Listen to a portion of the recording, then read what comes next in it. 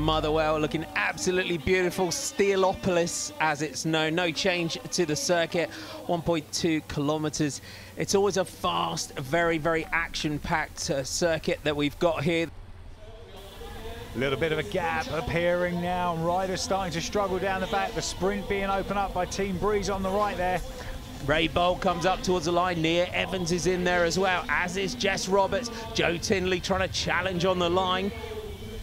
Very tight there, and I think we'll wait for the official result of that one and not speculate, because it was almost a photo finish on the line. There's a big attack now on the right-hand side of your screen. As Jess Roberts goes, there's confirmation of your sprint results. Becky Raybold takes it from Joe Tindley.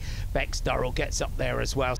The breakaway is out of sight, certainly not out of mind, as they've got 100 metres to go to the sprint, and it's that leader's jersey on the shoulders of Jess Roberts, and she's vying for those points. I don't think she'll be challenged by Nia Evans, because there's absolutely no point in her going for them.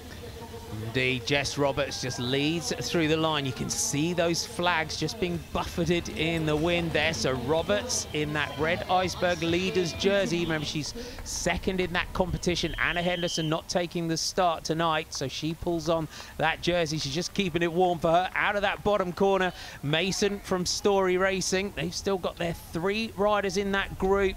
Monica June, Dame Sarah Story right on the back. These are some lapped riders just ahead. So behind, Joe Tindley trying to challenge with Bex Durrell in the sprint. Remember, this is the sprint for 3rd place points. Tindley takes that just ahead of Durrell. So another good sprint point scored for Joe Tindley. Just going around the outside of those lap riders, and I noticed Katie Archibald still there in that lead group. There you have it. So Jess Roberts takes it from Lizzie Bennett, Charmaine Porter, Rona Callender and Bex Durrell.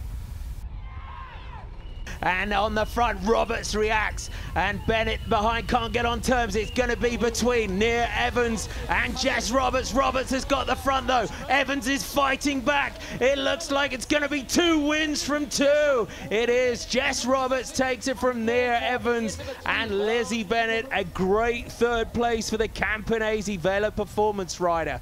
We go back now to the bunch gallop, and as we've already said, those green jerseys coming to the fore, but Katie Archibald on the left of your screen. 2 of the Team Breeze riders got together on the right, and that's going to help them no end in the team competition. So Katie Archibald crosses the line. So great ride tonight from Team Breeze. And they cross the line. Josie Knight just ahead of Becky Raybold. So I think it doesn't take our mathematics to work it out. The Team Breeze managed to put the numbers up there at the end and will pretty much take the team prize on the night. But over the line, a great sprint win by Jess Roberts. Another great win for Jess Roberts of Team Breeze, out-sprinting local favourite Nia Evans with Lizzie Bennett in 3rd. So 2 wins out of 2 for the British Road Race champion, Jess Roberts of Team Breeze. Which means the 20-year-old won the Sprint on a Night award and also takes over in the overall red iceberg sprints jersey.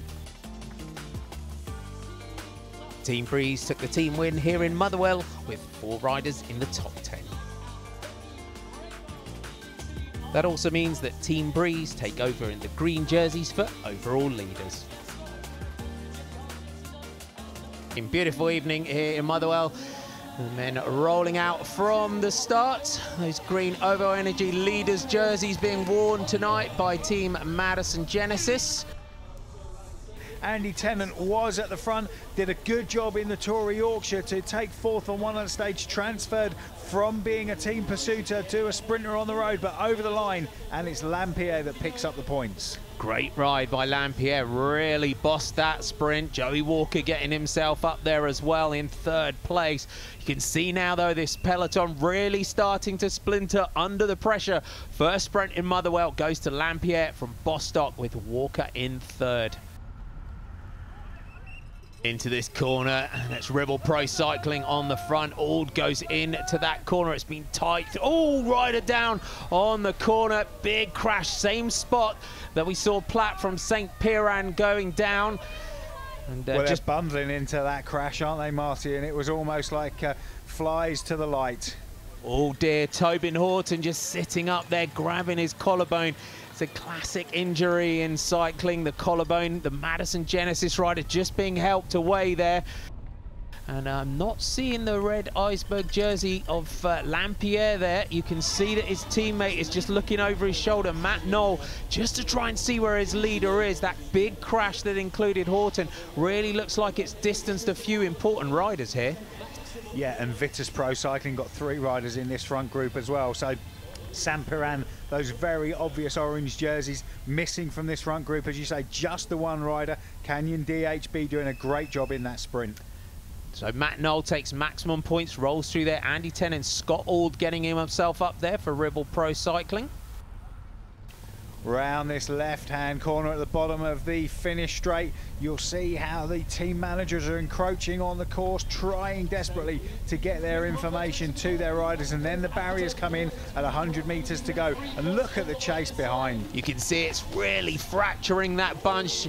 Ignore the back markers. John Archibald takes a glance back. He takes maximum points in the sprint. And behind, again, 2 riders from Canyon DHB, one of those green leaders jerseys. St. Piran just trying to take some more points in the sprint competition. Gotta say, whatever Alex Payton has had for breakfast, I want some. He's definitely had 3 Weetabix. He has indeed. There's confirmation of your sprint result. Archibald from Payton, Walker and Hennessy. Here they come, Alex Payton leading out for Jake Hennessy. Hennessy comes off the wheel. Joey Walker is trying to get on terms with him. And Jacob Hennessy now on the uphill sprint here in Motherwell. Walker's challenging for second, but Jake Hennessy takes the sprint for Canyon DHB. Walker takes second. Payton takes third. So the all-important team competition now as Payton and Hennessy celebrate with Joey Walker. But here you go, back to Mark Stewart leading out for Ribble. But I don't think he's going to hold on, and it's in the middle there from Canyon DHB, Matt Bostock. So confirmation of the win for Jacob Hennessy, out-sprinting Joey Walker of Madison Genesis with teammate Alex Payton in third. It was the first Tour Series winners podium for the rider from Canyon DHB, Phil Holmes. There was some consolation for Joey Walker with the Sprint on the Night award, and there's a new man in red with Steve Lampierre of St. Piran taking over in the Iceberg Sprint classification. The defending champions took to the podium as the team on the night, which means that Canyon are now the green jersey wearers for overall team leaders.